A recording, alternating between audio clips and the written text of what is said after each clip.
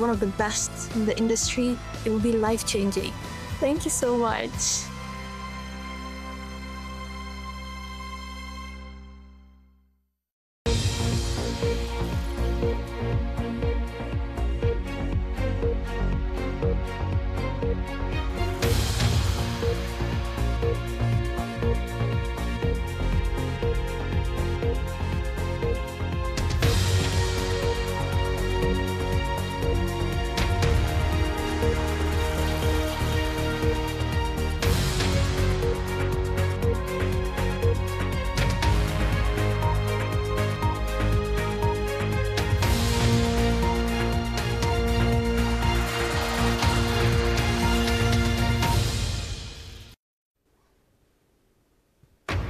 Live from London, this is BBC News.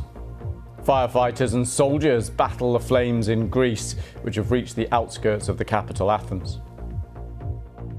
Self-obsessed rich guys, the Kamala Harris campaign's response to Elon Musk and Donald Trump's social media conversation.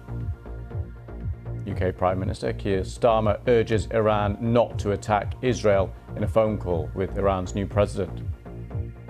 And Ukraine's military says its troops now control 1,000 square kilometers of Russian territory.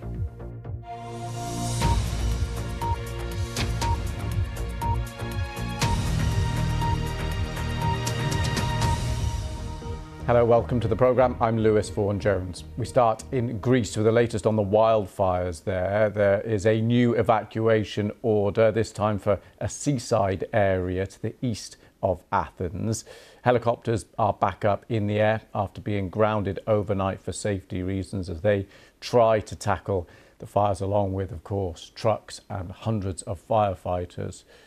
European countries are sending help as well. Equipment, aid, firefighters, trucks and planes.